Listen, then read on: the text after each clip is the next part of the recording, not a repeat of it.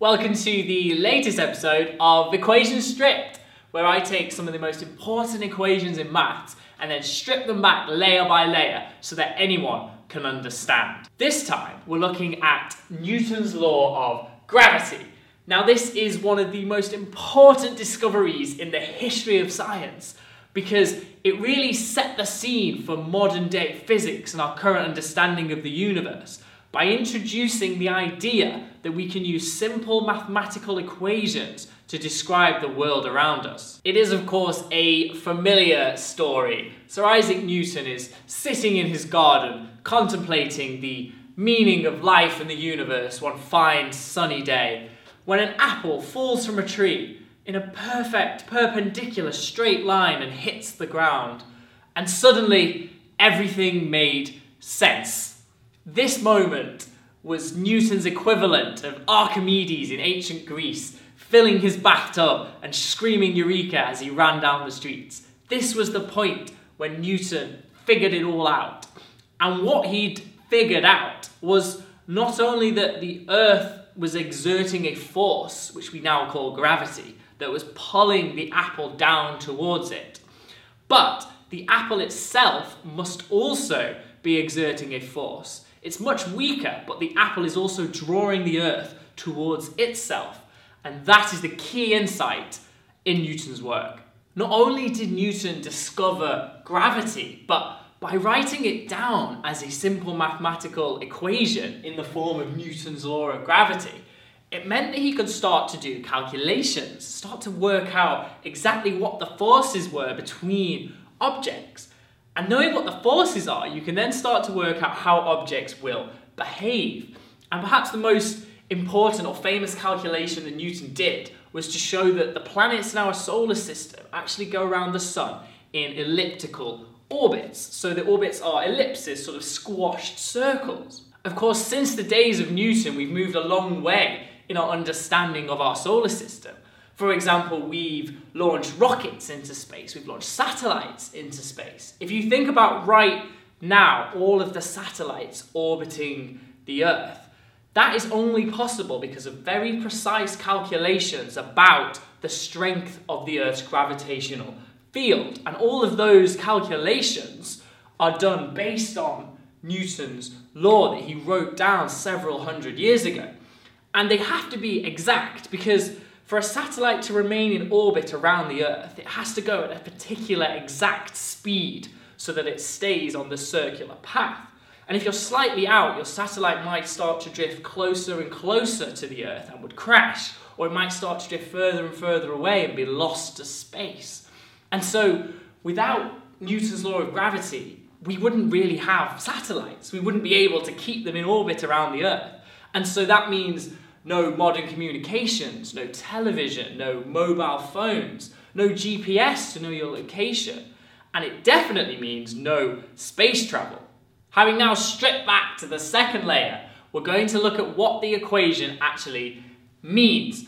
And it tells us the force of attraction between two objects depends on the mass of those objects and the distance that's between them.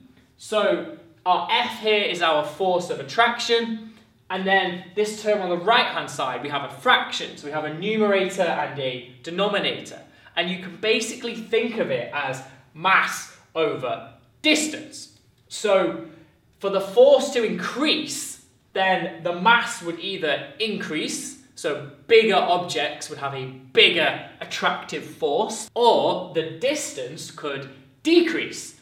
So if the objects would move closer together, there is a stronger force of attraction between them. So big objects close together have a very strong attractive force, and small objects far apart have a very weak attractive force. In terms of the effect of the distance between two objects on the strength of the gravitational force, we can think about our solar system. So of course we have the sun at the center, which is this huge, massive ball of fire, and you have all of the planets orbiting the sun in elliptical orbits, as calculated by Newton. And as the distance increases, you're getting further and further away from the sun, and so you'd expect the gravitational pull of the sun to be weaker, according to Newton's law of gravity. And we know that this is the case because we can actually calculate the speed at which the planets are moving in their orbits around the sun. And the speed relates to the strength of the gravitational force, because the stronger the force from the sun pulling the planet towards it, the faster the planet has to move to remain in orbit. If the planet isn't going fast enough, it will be pulled into the sun and be destroyed. And as you can see, as we move further and further from the sun, the distance increases. The speed is decreasing, as we would expect. Now that I've stripped back to the third layer, we're going to look at the individual terms in Newton's law of gravity, in our equation. And as you may have guessed, the F on the left-hand side, this is our force of attraction, this is our gravity. And then moving on to the right-hand side, we have four terms. The first one, capital G, this is the gravitational constant. So this is a fixed number given by 6.67 times 10 to the minus 11. So it's a tiny, tiny number. And this is fixed across the whole universe. And Newton knew that this existed because he put it in his equation. But it wasn't actually measured until 71 years after Newton's death by Henry Cavendish. And M1 is mass of object 1, M2 mass of object 2, as you might expect. And then on the denominator, on the bottom, we have d squared. So d here is the distance between our two objects. And the fact that it's a squared and it's the denominator, it's on the bottom, is the reason that this whole law is sometimes also known as the inverse square law. You'll notice so far that we've only been discussing two bodies in this problem and the force between those two objects. And that's because in this form, Newton's law of gravity talks about M1 and M2 as mass of object 1, mass of object 2, and the distance d between them. So there's only two objects. But, of course, systems exist where there are three or more objects all interacting. So you could think of the sun, and then we have the Earth going around the sun, and then you have the moon going around the Earth. So how does the presence of the moon affect the Earth's orbit around the sun? You've suddenly got a three-body problem with three objects, with three masses, and different distances between all of them. And so the problem becomes more complicated. And you can, of course, work this out, but you have to use approximations. And the reason that Newton's simple law in this form for two bodies has sort of withstood the test of time, the fact that it's still used and important today, is because the approximations that you make, they all come back to just using this very, very simple form. And that is why this equation is so important and just so great, really.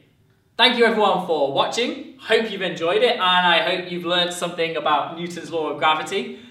If you like what I'm doing, please do subscribe, then you'll be the first to know when I release a new video. Also, you can check out all of my material on my website, tomrocksmaths.com, and you can find me on social media. I'm on Twitter, Facebook, Instagram, all at tomrocksmaths.